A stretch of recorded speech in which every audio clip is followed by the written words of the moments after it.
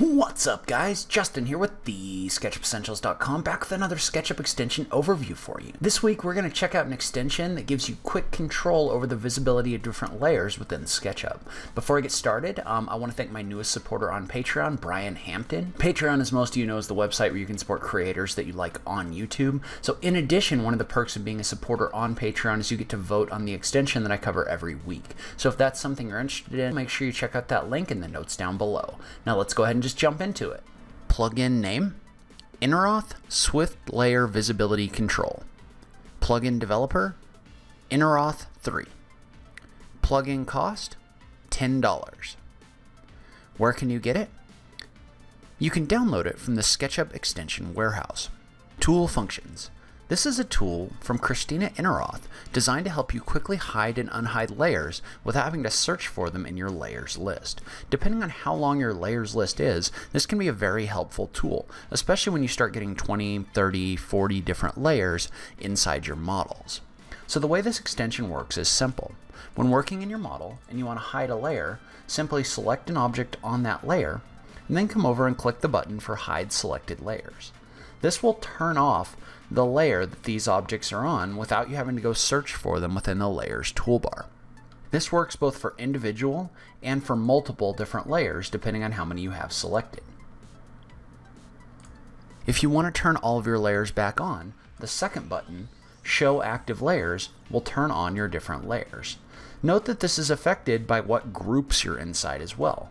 So for example, if I'm inside this group, this will only affect layers of objects inside the group. You can see how as I click the Show Active Layers button, my second level doesn't turn on, but if I click outside of this, then my second level will turn on.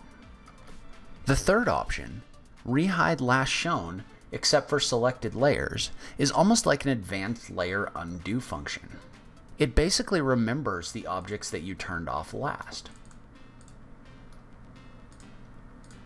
So if you select multiple layers and you accidentally turn something off, like the walls, this button will basically remember which ones you turned off. So when you turn them back on with Show Active Layers, you can just come in and you can select one layer, like the walls, and then click the button for Rehide Last Shown. So what that'll do is that'll rehide all of the objects that you had in here selected, except for the one that you now have currently selected. Basically, the reason for this is so you don't have to go back in and reselect all of those layers to repeat a selection. So basically everything in here is designed to reduce the number of clicks you have to do within your model. You can also assign these tools to keyboard shortcuts by going to Window, Preferences, Shortcuts, and then scrolling down under Extensions and selecting one of the functions for the Eneroth Swift Layer Visibility Control. So for example, you could apply Hide Selected Layers to one button, the Rehide button to another, and the Show Active Layers to a third.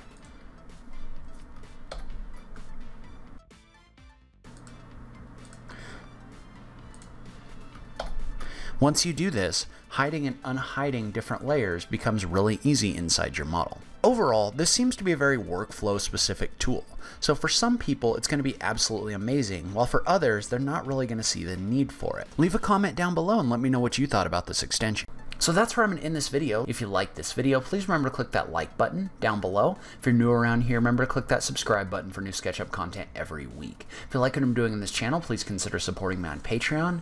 Every little bit helps, even if it's only $1 a month, so make sure you check out that link in the notes down below. But in any case, thank you so much for taking the time to watch this. I really appreciate it, and I will catch you in the next video.